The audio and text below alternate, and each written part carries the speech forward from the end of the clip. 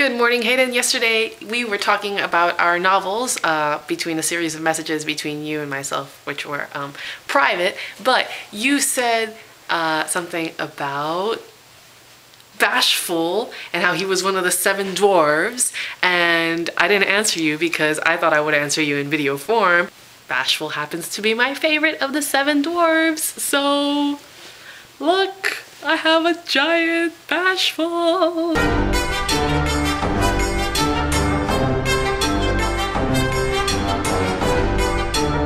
So today I'm going to talk about writing and my process and my novels so far. I know, shock and awe. My novel's going well. I'm writing about a 30-year-old writer who goes back to his hometown, New Orleans, for the funeral of his great aunt. My process as a writer is a complete mess. Yesterday I wrote well over 3,000 words, 200 of which actually went to my novel. I wrote so much prose yesterday.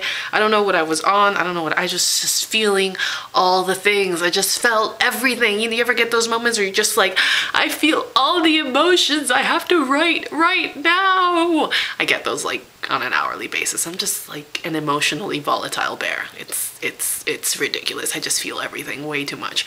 So I had that yesterday and I was just writing prose and prose and prose and just lots of one-line things and haikus. And I actually hate haikus because they're so structured, but there's sometimes there's such little rich little nuggets of delicious wordiness, and I don't know how to have in-betweens in my writing, which is something that I'm struggling with. I either like write solely dialogue, which is why I do a lot of screenwriting, and also because I want to go into film, so screenwriting is like my bread and butter. But I do a lot of screenwriting because I'm fairly decent at writing dialogue, but my dialogue is always like crude and fast and witty. And then the other end of it is like my poetic, like overly explained, just lush, over verbose romantic writing, which I don't know where it comes from. So it's like two sides of me that don't know how to coexist, and I'm working on melding the worlds. I have this poem which I wrote, which is the prologue of my novel. It's the only thing I've really decided that I'm going to consistently keep. It's the only thing that really is the inspiration of the book and sort of sets the tone of the piece that I'm trying to write, other than my main character, who I really do love him. He's very flawed and he's very real, and he has a lot of elements of people I know and myself that I really love, and New Orleans, which is definitely my setting.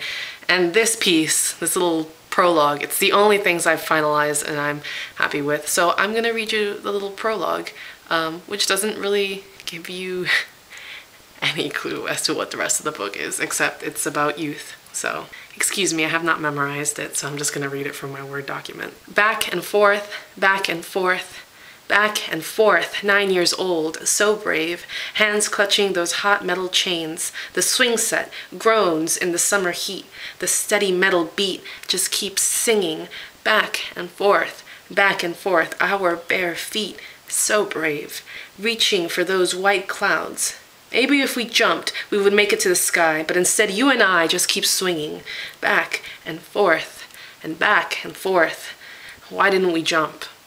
That's sort of where I am. That's my book. That's my process. I'm a scatterbrained creative mess, rah! But it's a good feeling and I'm really happy and I'm gonna enjoy it for as long as I can, because I go back to school in a week and I'm not happy about that. Go back to my soul crushing business degree. Ah.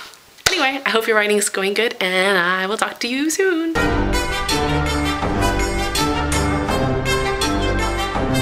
Are you freaking kidding me right now? You probably can't hear it, but my neighbors have this thing that ever since I lived here, and I've lived here for like 12 years, they just pick the most ridiculous, idiotic dogs on the face of the planet that never stop barking. And you probably can't hear it right now, but I can't hear it. I can totally hear it, and it's breaking my concentration, and it's not acceptable behavior because dogs should just, you know, like, be nice to your neighbors. Dogs, like, they just pick the most dumb dog. Stupid dog, neighbor dog. Okay, I'm trying to talk about like the written word. Your barking can wait.